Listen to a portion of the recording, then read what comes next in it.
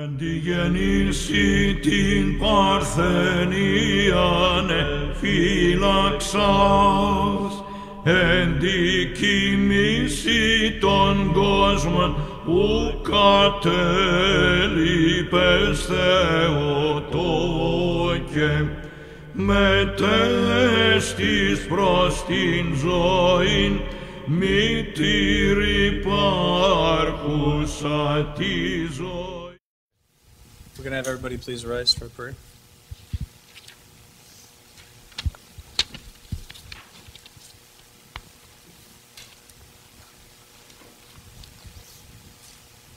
Begin with the Apolitikion of St. John Chrysostom, whose his feast day is today. Grace shining forth from your mouth, like a beacon has illumined the universe, and disclosed to the world treasures of uncovetousness, and shown us the heights of humility. But while instructing us by your words, O Father John Chrysostom, intercede with the word Christ our God to save our souls. Let us pray to the Lord. Lord, have mercy. Lord, you have granted us to offer these common prayers in unison, and have promised that when 2 or 3 agree in your name, you will grant their requests. Fulfill now, O Lord, the petitions of your servants as may be of benefit to them, granting us in the present age the knowledge of your truth, and in the age to come eternal life. For you, O God, are good and love mankind, and to you we offer up glory, to the Father, and to the Son, and to the Holy Spirit, now and ever, and to the ages of ages. Amen. My hope is the Father, my refuge is the Son, my protection the Holy Spirit. Holy Trinity, glory to you. I place all my hope in you, Mother of God. Keep me under your protection. Please be seated.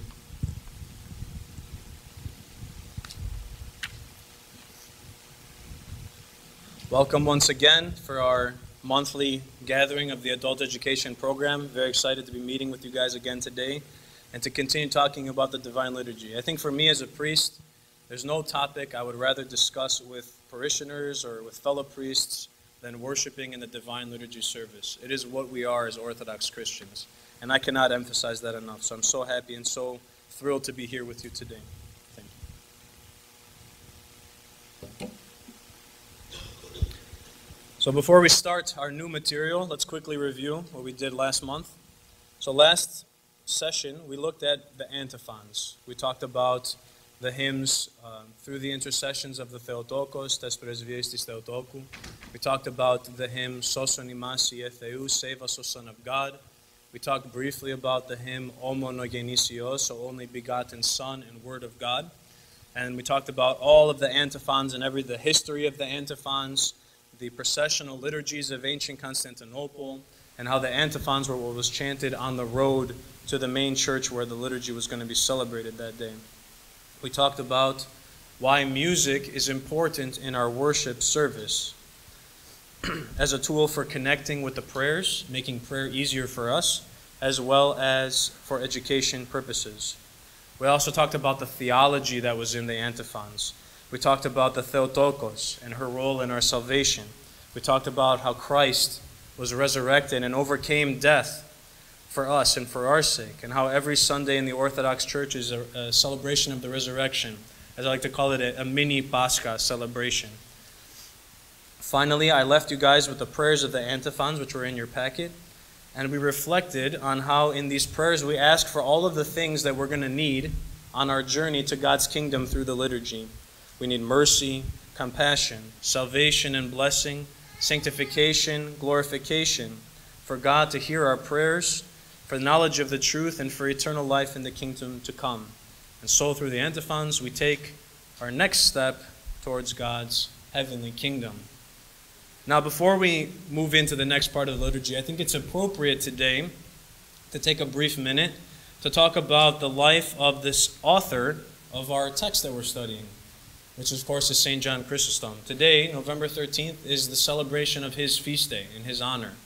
So I want to take a few minutes to talk about his life, about some of the contributions he made to our church, and why he's such a beloved saint in Orthodoxy and really throughout all the world. Even the West reads Chrysostom.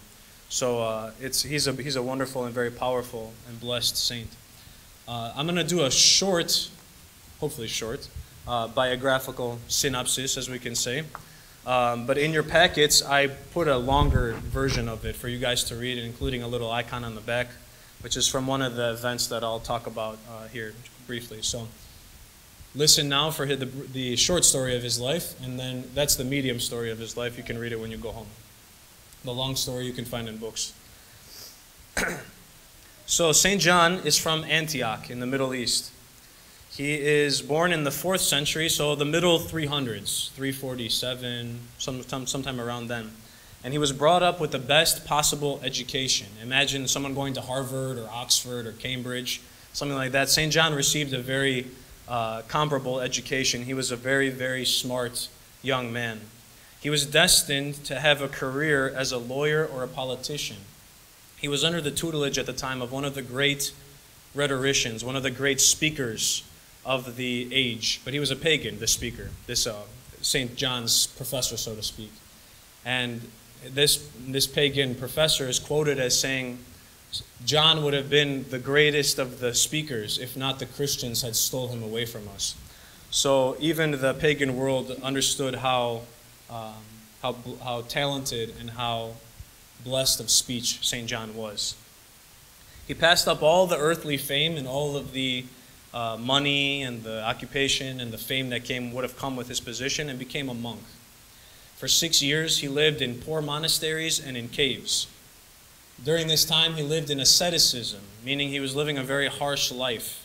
He was not allowing himself to eat very much, just enough to survive, to not experience bodily comfort. He was praying constantly. But because of this harsh way of life, his health was negatively affected. And so, because he became sick, he had to return to the world and go back to Antioch.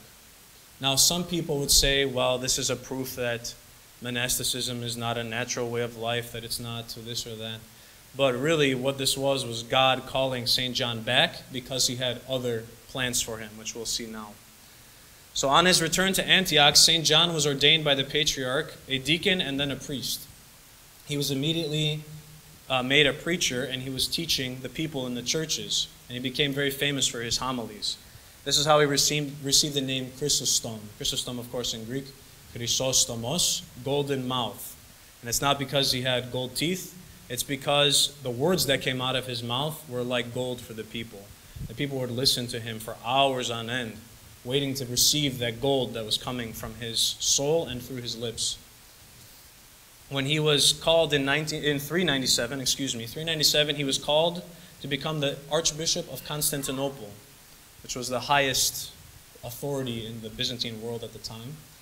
The people of Antioch rioted. They rioted in the streets and did not want to leave. They did not want him to leave them. They even threatened violence against the emperor and against his guard in Antioch. So the imperial envoys had to smuggle him out of the city by night so that they could avoid civil unrest at the leaving of St. John from Antioch. You can tell how beloved he was by his people and by his flock. On becoming a bishop in Constantinople, he began cleaning house. At the time, the church in Constantinople was plagued by many scandalous clergy, scandals that were going on. It was not a very good situation. But St. John immediately began correcting the problems with the church there. He gave large sums of money to the poor. He expelled dishonorable clergy, and he preached repentance and salvation to the people, and the people began to love him. He spoke boldly against the moral decay of the time, so much so that he offended the emperor and his wife. The books, if you read it, they say the emperor was kind of a weak man and his wife was really running the show. So the empress, I believe her name was Evdoxia, she had him exiled in the year 403 to Pondos, which is in northern Turkey, modern-day Turkey, on the Black Sea. This infuriated the people so much that they began protesting again for the saint's return. And on the first night of St. John's exile, Constantinople was hit by a large earthquake. And Queen Evdoxia was terrified by this, and she brought St. John back because she thought that God was sending her a message that she had displeased him with her action. However, St. John did not last long in his second term because, again, he was speaking out against the queen and her evil ways, so to speak, in 403. So now only 2 years after his return, she held a big celebration honoring a silver statue that she had built of herself, that she had placed in front of Hagia Sophia, right in front. And in honor of this statue that she had built of herself, they had a large riotous party. And so St. John, of course, bashed her to the people and said that this was wrong. And so he was exiled again in 404. Despite many attempts from St. John's supporters to have him reinstated, the emperor decreed that he was be sent even farther away so that the people would forget about him. St. John, unfortunately, died on the journey from the harsh travels and the ill treatment of the 310 guards that they had sent to guard him on his way to his exile. Having foreseen the day of his death through a vision, he gave up his soul in the church of St. Basiliscus in Pontos.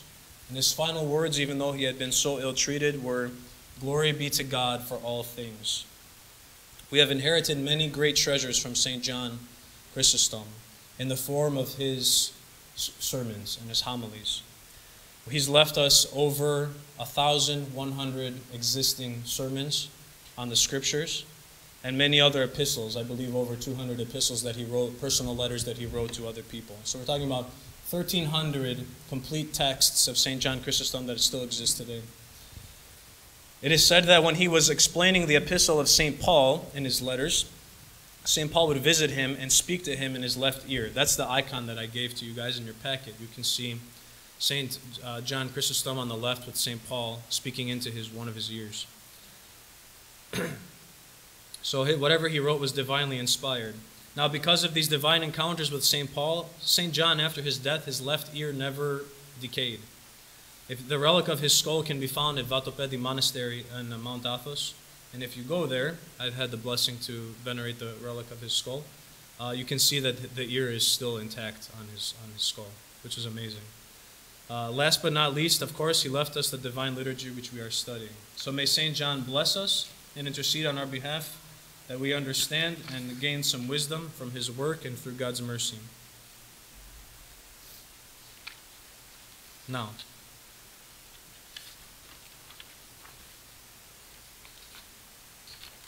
the small entrance is the next section of the liturgy that we're going to be talking about. So right after the finish of the antiphons, the third antiphon being the resurrectional hymn of the day on a Sunday, we go directly into the small entrance.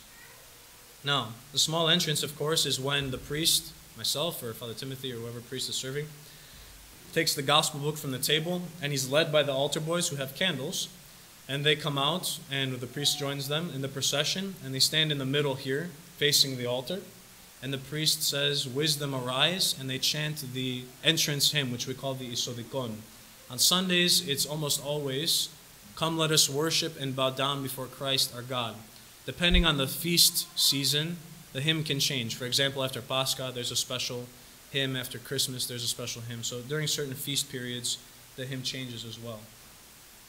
So after the priest chants the Isodikon in the entrance hymn, he enters the altar again and places the gospel book back on the table. Now, if we were to come to liturgy for the first time, or welcome one of our friends to come to liturgy, they might see the small entrance and think, what was the point of that entrance? Think about it. The priest literally, in the small entrance, picks up the book, comes out, walks around the table, makes a big circle, walks back in, and puts the book right back where he picked it up from 20 seconds earlier. So if you were not familiar with the liturgy, you might think that was completely pointless. Why are we doing this? I even had a professor at the seminary who lovingly, I say lovingly, referred to the small entrance as the holy U-turn of the Divine Liturgy, which used to make me very upset, of course, not wanting to treat the Divine Liturgy in a sacrilegious manner. But there is some level to truth in that term, the holy U-turn, especially if we don't know where it comes from and what it means. So we have to open our history books once again. So where it comes from. The small entrance in the worship service of the Orthodox used to be the start of the liturgy. Remember we said the antiphons, of course, were on the way to church, chanted on the way. So then when they would arrive at the church, the whole congregation would gather outside, led by the bishop, and if it was in Constantinople, the emperor as well. And they would enter the church together as one body, as one people. Not like how we have it today where everybody drives in and we kind of mosey on in as we get here, and the church kind of fills up as the service goes along. The people there were there from the beginning, and they all entered together, and this was the small, what we call today the small entrance. Now, even though the small entrance is no longer the starting point, as we said, our liturgy has changed many times over the past 2,000 years. The congregation now is already inside the church. By the time the small entrance has taken place, even though the congregation is already in the church, we keep the act of exiting the altar and making a small entrance, the priest making the entrance with the gospel book. Another interesting question is, why does the priest carry the gospel book during the small entrance? Unlike today, where books can be printed and reprinted as many times as you want at a very low cost, at the time when the liturgy was first being celebrated in its fullness, books were very hard to come by. They were expensive. They had to be hand copied. Of course, the gospel books, even our gospel books today, are very richly decorated with precious metals and jewels and things like that. So the gospel books were very, very expensive and hard to replace. Now, so the gospel book was not kept on the altar table the way that we keep it on the altar table now. Now with Panagias, if someone came and took the gospel book and we never found it again, we could order another one. It would be here in 2 days, and we would be fine. Back then, it would have been much more difficult. So they didn't keep it in the altar. They would either keep it in one of two places that I've read in my research, my limited research, unfortunately.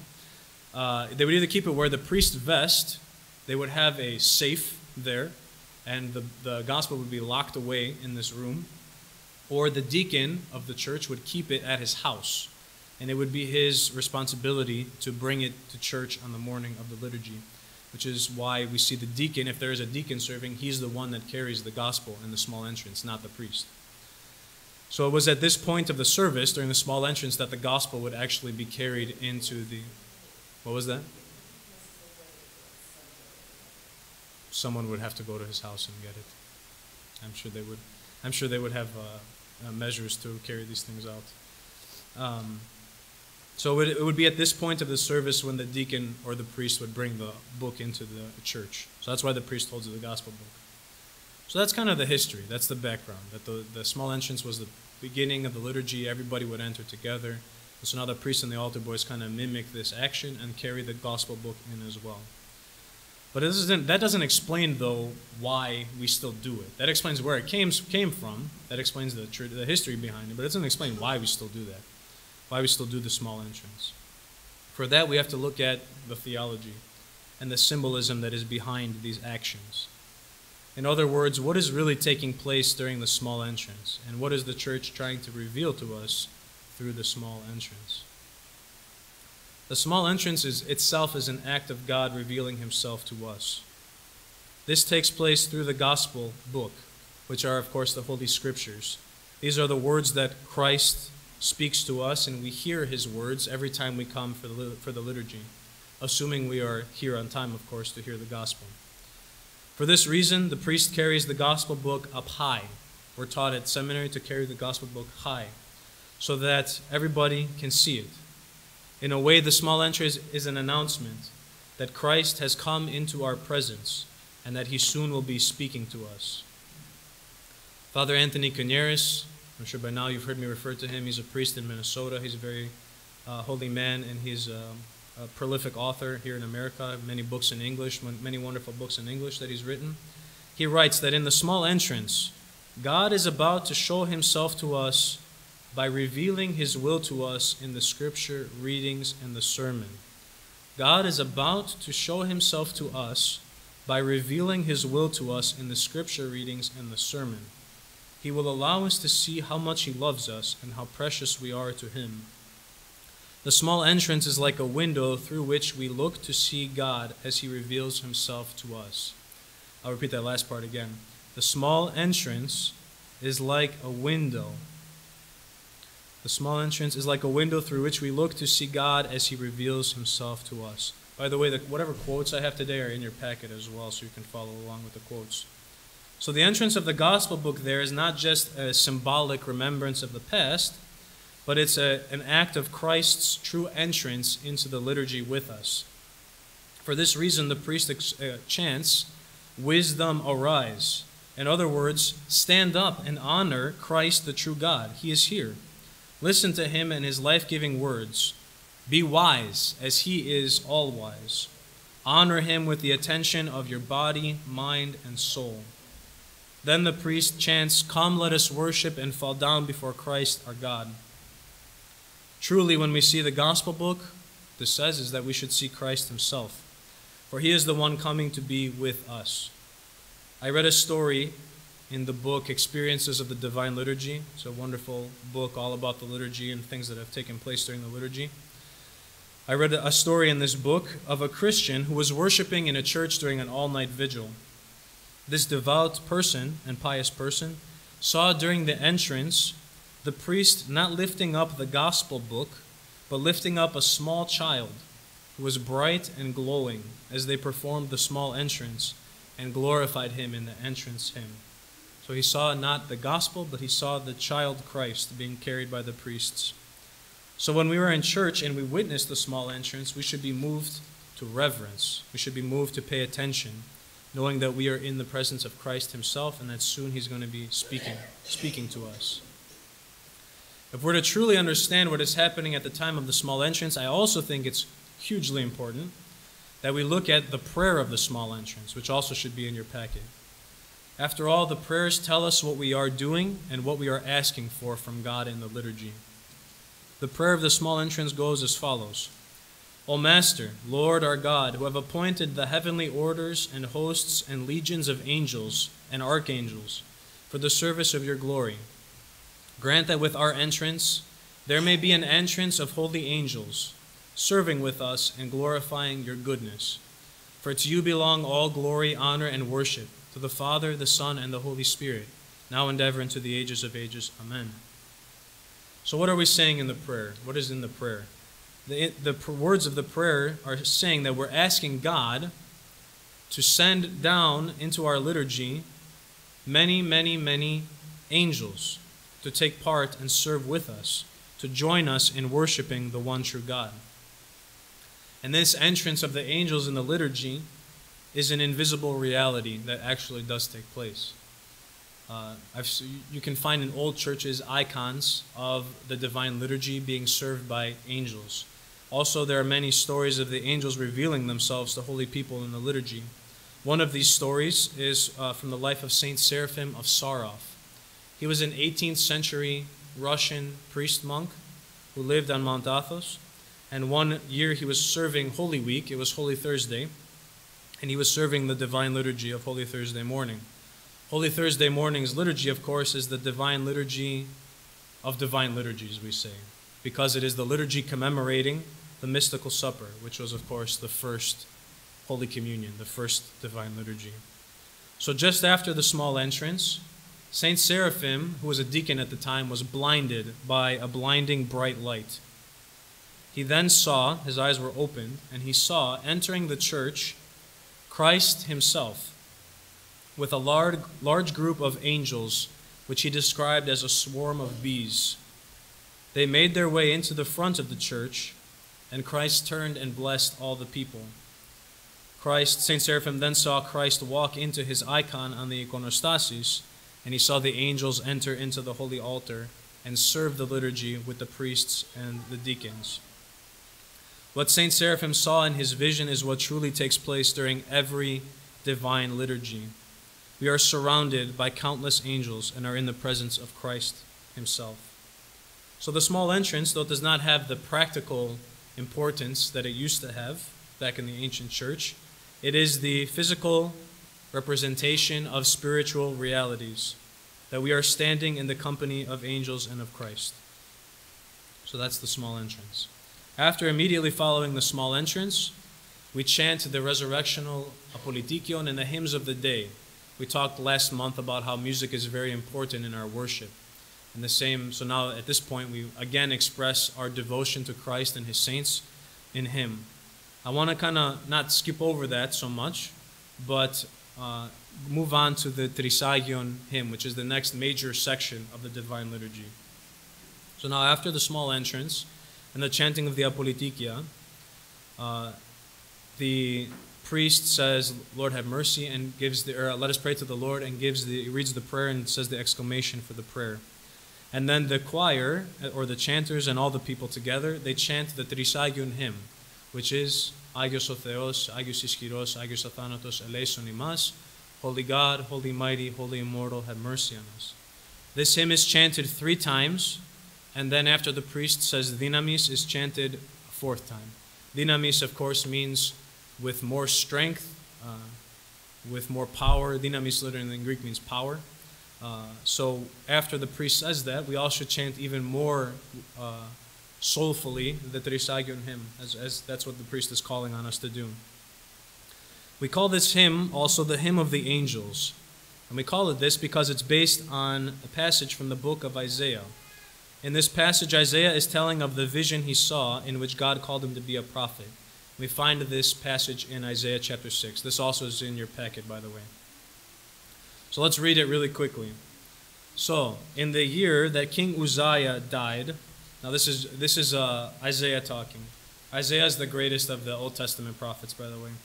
I saw the Lord sitting on a throne. So now Isaiah is saying how he was in a vision and he sees the Lord sitting on his throne, high and lofty, and the hem of his robe filled the temple. Seraphs, which are angels, were in attendance above him. Each had 6 wings. With 2 they covered their faces, and with 2 they covered their feet, and with 2 they flew. He's describing the seraphim angels. And one called to another and said, Holy, holy, holy is the Lord of hosts. The whole earth is full of his glory. So right there we can see that Isaiah is beholding a vision of angels surrounding the throne of God, and what are they chanting? Holy, holy, holy. They're chanting the Trisagion hymn. Now, remember that in this point of the liturgy, we have just witnessed in the small entrance the multitude of angels enter into the church with us. We've prayed for it, and we know, even if we don't see it with our own eyes, we know that it's true. And now we joined them in their song. The Trisagion hymn is really their song that they sing to God at his throne. And now we join in with them with one voice with the angels. Whatever takes place in the heavenly liturgy, as we talked about last year in the first year of our adult education programs, we try to mirror in our own worship. And however the angels in heaven act is how we as humans try to act as Christians living in the material world. We always try to model ourselves after the lives of the angels because they are pure and they're constantly focused on God. So our church takes these words from Isaiah, Holy, holy, holy Lord Sabaoth, heaven and earth are full of your glory, and we expand on them because now we've come into the New Testament. The Old Testament, of course, the Jews did not have an understanding of the Holy Trinity. But now in the New Testament, God has revealed that he is indeed one God in 3 persons. So we chant, Holy God, Holy Mighty, Holy Immortal, have mercy on us. And each section of this hymn represents a different person of the Holy Trinity. So St. Germanos explains, like the bodiless hosts, we cry in faith, Holy God, that is the Father. So Holy God is for the Father. Holy Mighty, that is the Son and Word of God, for he has bound the mighty devil and made him who had dominion over death powerless through the cross and has given us life by trampling upon him. So we call Christ the Mighty One because he conquered the one that we were not able to conquer, the devil himself, death itself. And he was able through his might to conquer him. So Holy Mighty is for Christ. Holy Immortal, that is the Holy Spirit, the giver of life, through whom all creation is made alive and cries out, have mercy on us. So Holy God, God the Father, Holy Mighty for God the Son, Jesus Christ, and Holy Immortal for God the Spirit, the Holy Spirit, the life-giving and divine. Now I would also like to share with you the prayer of the Trisagion hymn, which is a very beautiful prayer, which is in your packet as well. The prayer reads, O holy God, who is resting among the holy ones, praised by the seraphim with the thrice holy voice, glorified by the cherubim, and worshipped in every heavenly power. You have brought all things into being out of nothing. You have created man according to your image and likeness and adorned him with all the gifts of your grace. You give wisdom and understanding to the one who asks. and you will overlook not the sinner, but have sent repentance as the way of salvation. You have granted us, your humble and unworthy servants, to stand even at this hour before the glory of your holy altar of sacrifice, and to offer to you due worship and praise. Master, accept the Trisagion hymn also from the lips of us sinners, and visit us in your goodness. Forgive all our voluntary and involuntary transgressions. Sanctify our souls and bodies. Grant that we may worship you in holiness all the days of our lives. Through the intercessions of the Holy Theotokos and of all the saints who have pleased you throughout the ages. Amen. This prayer really breaks down into two parts. So the first part of this service is praise and glory. It is literally a list of all the amazing qualities and acts of God and all the amazing things that he's done for us. That he is praised and worshipped by angels. That he created the world from nothing. That he created humanity in his image and likeness. That he gives wisdom to those who seek it. That he has shown us the way of salvation, which is repentance. Just as God is holy and rests among the holy angels of heaven, so he also rests on those people whose souls are pure and holy. And so in the second part of the prayer, we ask God to make us as the angels are, to accept the hymn of the angels from our lips, to forgive and cleanse our sinful souls, making us worthy to worship God with the angels, with the saints, and with God's Holy Mother, the Theotokos. This is one of the reasons why we come to church in the first place, to be healed and purified of our spiritual sicknesses, and to be transformed into a renewed person with Christ at the center of our lives. One final thing I'll share with you before we take some questions. Father Stephanos Anagnostopoulos, who wrote that book I was talking about, Experiences of the Divine Liturgy, comments that with the thrice holy hymn, the heavenly hosts of angels and the hosts of the faithful Christians on earth, so he's saying the angels and the faithful Christians who attend church services are united in an endless and incessant doxology of God. So in this hymn, angels and men are united in a constant glorification of God. The priest extends his arms like Moses, or raises them up on high, or bends down to the ground and says the prayer of the thrice holy hymn, which we just read. Our chanters chant the hymn, Holy God.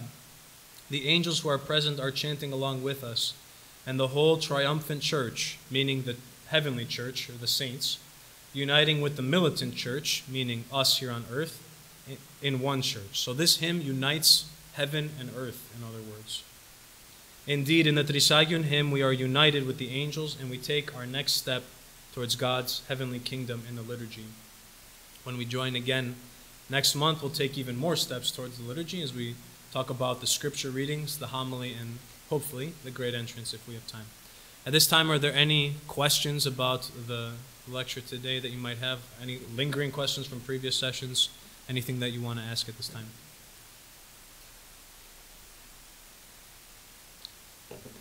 Going once? Going twice? Okay. Thank you everyone for being here.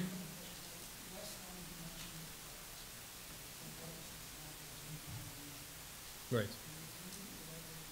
So John's question was that in the last session we talked about how the Panagia does not have divine nature.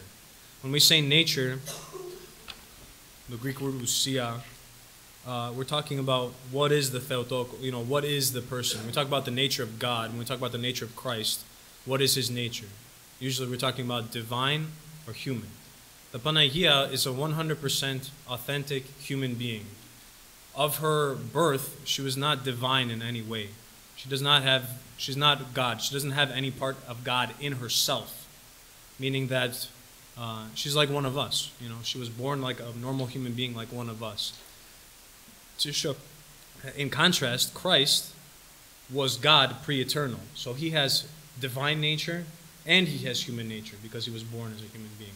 So when I say that Theotokos does not have a divine essence, she is holy. She was divinized, so to speak. She received the purification and perfection from God, making her very holy and dwelling among God and Christ in heaven. She's not God of herself. That's all I meant. She's not God of herself. She doesn't have any God in her nature. She wasn't born as God. She took on the divinity by bearing Christ and by living a holy life. And so she was perfected, and now she lives in heaven with Christ, and she's constantly watching out and taking care of us. Okay. No, God did not give her divinity to carry Christ. Christ himself is the divinity. So she, through her obedience and through her willingness, accepts God into her life the way that we are all able to accept God in our lives. In other words, to say, if we say Panagia was given divine nature to bear Christ, in other words, that would say we have no shot unless God makes us gods ourselves. Because we, all of us, have to accept Christ in our hearts and in our bodies and in our minds and souls the way that Panagia accepted Christ in her body. So she herself was not God. She was not made God through Christ. She was made godly through Christ and through her divine life. She's not God herself. She carried God in her womb. So that's how I would explain that. Of course, we can always read more and learn more through the fathers, and hopefully God will continue to enlighten us as well. Okay, on that note, we'll conclude for the day. Thank you all for being here, and we'll meet again next month. God bless. Tine presvies ακίμη των Θεοτόκων και προστασίες αμετάθετων ελπίδαν, τάφος και νεκρόσεις που και κράτησεν, ως γαρ ζωής μητέρα προς την ζωήν μετέστησεν, ο μήτρα νικήσας, αη Παρθενός.